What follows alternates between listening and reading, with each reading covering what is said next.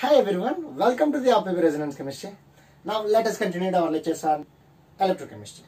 In previous video, I had discussed about Faraday's laws, the quantitative analysis of electrolysis reactions, particularly the Faraday's first law of the electrolysis reaction. Now in this session, we are going to discuss about Faraday's second law of electrolysis. Faraday's second law of electrolysis. So in this session, we are discussing the second law of Faraday. Again, gaseous electrode of the quantitative analysis. Now, quantitative aspects of the different types of reactions. If it is possible, we will discuss the some other additional observations which are given in Faraday's. Okay. So, if it is possible, we will continue that. Now, let us go through the Faraday's law of second law of the electrolysis. Okay. Now, here, according to the Faraday of this electrolysis, when the same quantity of electricity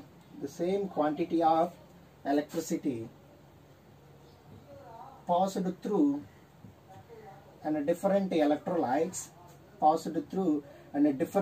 electrolytes okay, so then the ions liberated or deposited at particular electrodes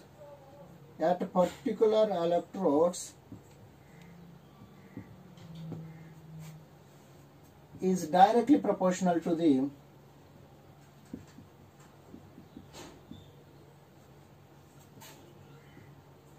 its equivalent weight, their equivalent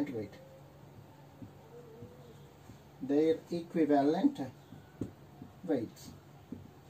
Okay, this is the a second law of Faraday's. In first law of the Faraday's, so the amount of substance whether liberated or deposited is directly proportional to the current quantity of the current which is passed through a particular electrolytic solution. Now here they are given in when the same quantity of electricity passed through a different electrodes. That means here more than one. So more simply it is two or more than two electrolytic shells are present. Two or more than two electrolytic cells are present. Now let us assume that here it is the one of the electrolyte.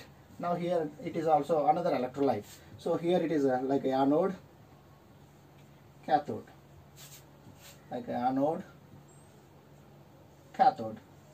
Okay, so these type of electrodes which are dipped in different type of electrolytes, that is a different solution. Okay, now here also it is also dipped in different electrolytes. Now let us assume here the solution is copper sulfate. The solution is silver sulfate, Ag2SO4. Okay, so let us assume here it is the corresponding silver cation, copper cation solution, copper cation and silver cation electrolytes. So it may be sometimes these two are, it may be connected to the a salt bridge. Those two cathodes will appear left side and the right side of the two electrodes. Okay, so that may be another connection of the series. Okay, now however these two are connected in the it is in a battery. Okay, which is connected to the battery, again which is connected to the circuit. Here it is the switch. So again these connections which are connected in a ammeter, so which is directly connected to the our circuit. This is the circuit of the flow of the current which is started over here. Okay, so these two are connected to each other. These two are connected in a series. So this is the simple setup of the different electrochemical cells.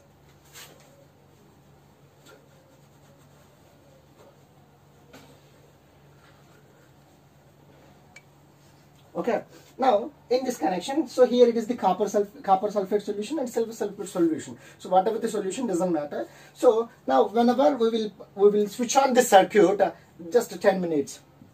Okay, so then we will pass the current on these two different electrolytes, the same quantity of current. If first electrolyte which passed to the 5 amperes, now the second is same 5 amperes. So the same quantity of electricity and same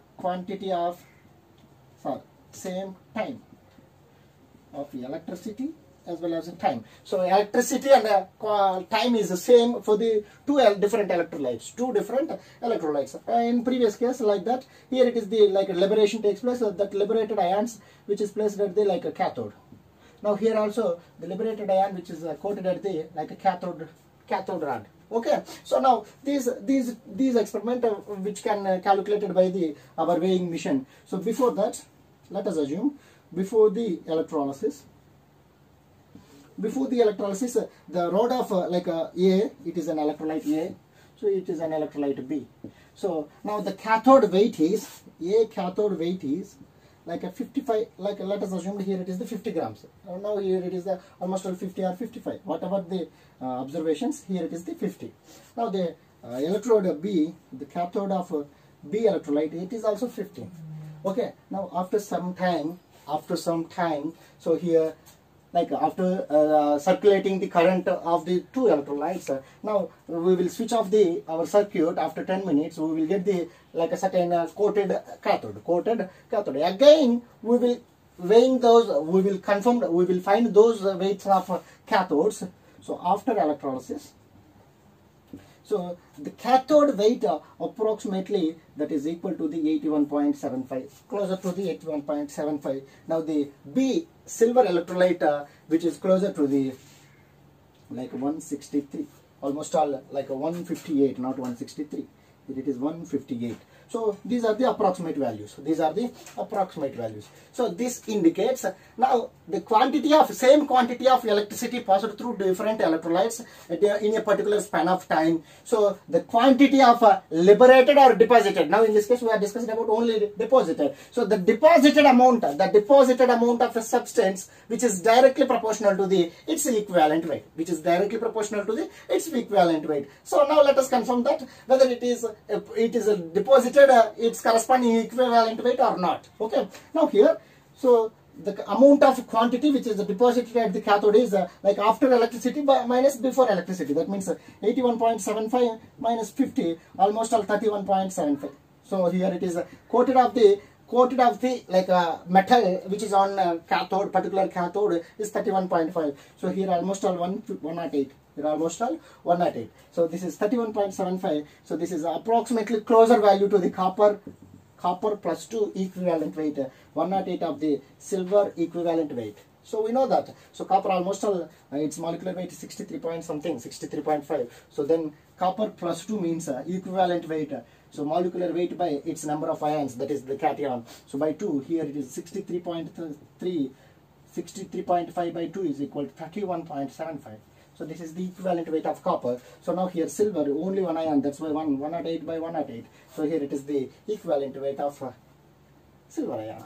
Now these two experiments which is clarified that, so the statement of the second law of the Faraday. So now let us conclude, let us summarize this statement. When the same quantity of electricity passed through in different electrolytes, these two are the different electrolytes. So then the ions liberated or deposited at the particular cathodes, electrodes is directly proportional to its equivalent weight. That is the second law of the Faraday. Now let us go through the equation part. So here it is the simplest representation of Faraday second law setup. Okay, so this is the experimental value.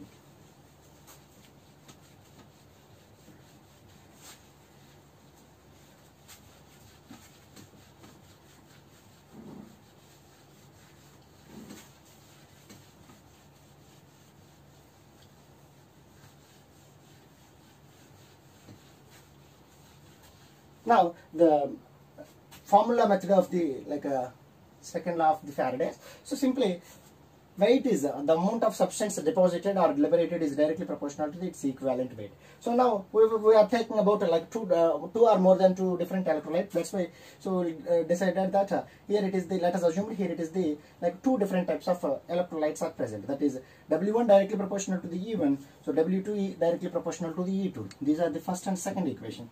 So from first and second equations, so the here W1 by E1 is the both are directly proportional to here. W2 is and the E2 is also directly proportional to from 1 and 2. So W1 by W2 is equal to the E1 by E2. So this is the second law of the Faraday. This is the second law of the Faraday. So now here W1 is the according to the first law of the Faraday, W1 is equal to E into Z into IT. Z into capital I into T, or small I or capital I, doesn't matter. So here it is the from first law. It is came from the first law of Faraday. So now here W1 means here I and T are same, both are constant values, but Z is the different. That's why W1 is equal to Z1 into I2. So W2 is equal to Z2 into I2. So these two values substitute over there. Now here Z1 into IT by Z2 into IT is equal to E1 by E2. E1 by E2. Here current and time is constant, that's why they both cancel to each other. Now here Z1 by Z2 is equal to E1 by E2. Z1 by Z2 is equal to E1 by E2. So this equation states that. Now here we will derive these equation from W is directly proportional to the E. So in similarly here Z is directly proportional to the E. Z is directly proportional to the E. So a directly proportionality which is equal to the some Faraday, which is equal to the some Faraday. So now here simply E is directly proportional to the Z. E is directly proportional to the Z. So E is equal to some constant into Z. Faraday into Z. Now Z is equal to E by M. So these formulae which are used in our previous classes, I think in Faraday first law, so we used Z is equal to equivalent weight by Faraday. So here Faraday value is equal to 96,500 coulombs. Approximately here exact value is 96,487. Okay, not 486 point something, that's why it is around of the 96,487. But many of the problems on the numericals we are using the 96,500 only, 96,500. So here Z is equal to E by F, so that E is equal to equivalent weight. So F is equal to Faraday. F is equal to Faraday. These are the formulas which are used in the Faraday second law. So now here Z is equal to E by F. Now Z is directly proportional to the E. So simply from these equation, E by Z is equal to always constant value. E by Z is equal to, it is a constant value. E by Z always it gives a constant value. So that's why these are the simple formulas which are helpful to solving the numericals and corresponding Faraday second law methods. Faraday second law type of the problems. Now let us go through the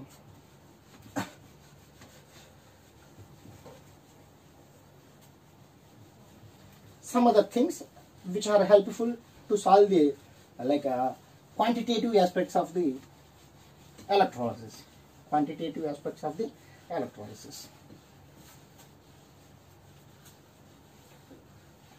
Before going to the quantitative aspects of the electrolysis reaction, let us summarize the first and second law of the equations. Okay, so now here W is equal to Z into I into T.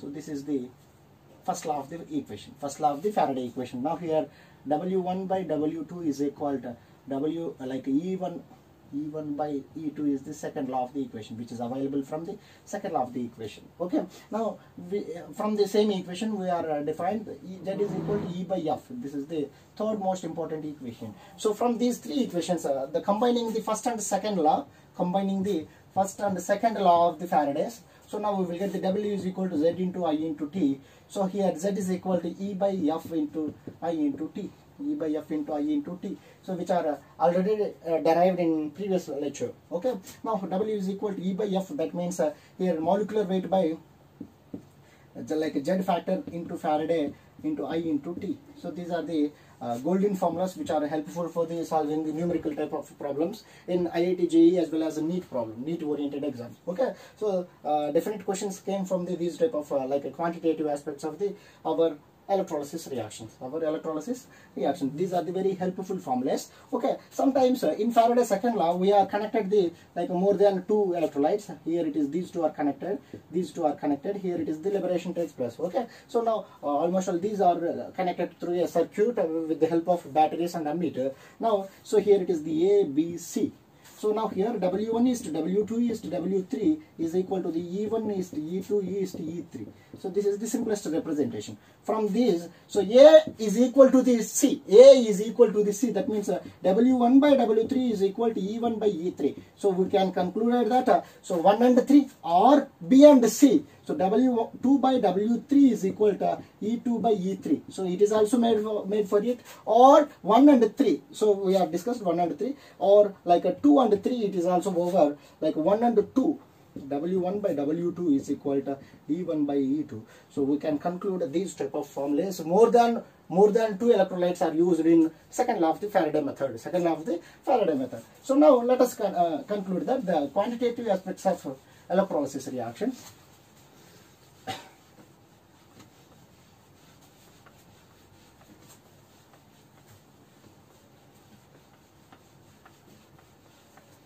Okay, now the quantitative aspects of electrolysis reaction. So now in previous classes we have discussed the 1 mole of electrons passed through. That means 1 mole of electrons carried by the some amount of electricity, that is called 1 Faraday. Okay, so 1 mole of electrons carried by some charge, charge of 1 mole of electron, simply charge of 1 mole of electron carried is equal to the 1 Faraday, that is equal to the 96,500 coulombs. 96,500 coulombs. Okay, so this is our previous discussion. I think I'll explain the very clear-cut explanation on these type of methods.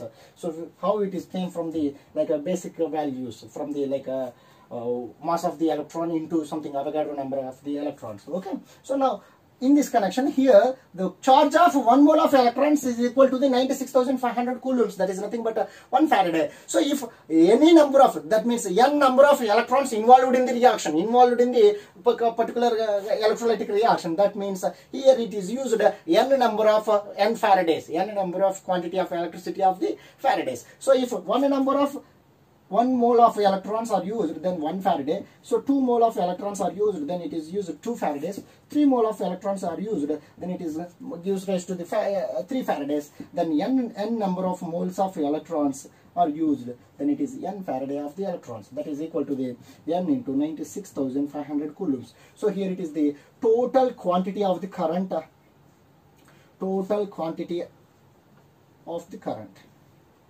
which are used in the in a single electrolytic cell. This is the simplest thing regarding to the quantitative aspect. Now here the total thing is mainly dependent on the two things. One is the quantity of electricity passed through a particular electrolytes according to the first law of the Faraday. Now the second thing, the number of electrons, the number of moles of electrons which are involved in the electrochemical reaction. Okay, so based on that we will confirm that here 1 Faraday, that is equal to the 96,500 coulombs, or 1 mole of electrons. 1 mole of electrons will reduce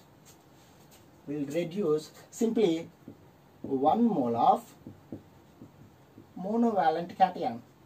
1 mole of monovalent cation. Is it okay? So it reduces 1 mole of monovalent cation. 1 mole of one monovalent cation. Okay. So now 1 by 2 mole of 1 by second. So half of an divalent cation, 1 divalent cation. So 1 by third of a trivalent cation. So 1 by fourth of a tetravalent cation.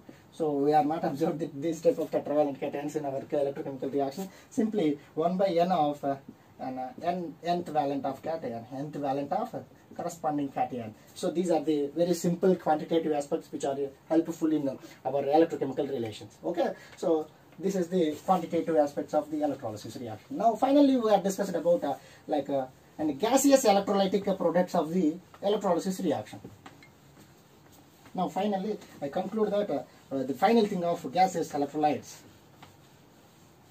Now the final thing is gaseous electrolytic products. Now in this case of a gaseous electrolytic product, the formula is V is equal to I into T into VE by Faraday. VE by Faraday, simply it is which is available from the like gaseous electrodes. Now here V is equal to volume of electrolyte at a particular STP value at a particular electrode. Okay, VE is equal to equivalent value. VE is equal to equivalent volume. So now here the equivalent volume of the equations, we are discussing some of the example. Now here oxygen is equal, oxygen, its molecular weight is 32 and equivalent weight is equal to 8. That means here 4 electrons are transferred in this case of these type of reactions. That's why 32 by 4 is equal to 8. So here like one mole of O2 is equal to the 32 grams at STP. 32 grams of STP, simply 32 grams of O2, which is equal to the 22.4 of liters at STP value, at STP. Okay, so now then 8 grams of O2 at the like 5.6 liters at STP. That means here it is the equivalent weight. Z factor is 4. Z factor is 4. So Z factor, which is divided by the Z factor, now we will get the equivalent value. So now here equivalent volume is equal to 5.6 liters. 5.6 liters. Similarly, Cl2 is equal to the molecular weight of Cl2 approximately 71. Here equivalent is equal to 35.5. 35.5. Here 71 grams of Cl2 is equal to the 22.4 liters at atmospheres. So at a particularly STP, at a particular STP. Now here like a 35.5 grams of O2. Sorry, it is a Cl2, so here 11.2 liters at STP. So here VE is equal to 11.2 liters. So based on these calculations, we used the VE. So with the help of VE, we are find the V value, that is volume of electrolyte at a particular gaseous electrode. So at a particular STP value, That's all for this video. This is very helpful for the like IIT JEE and the mains students. So it is also useful for the NEET as well as local MSET students. Okay, so thank you so much for watching.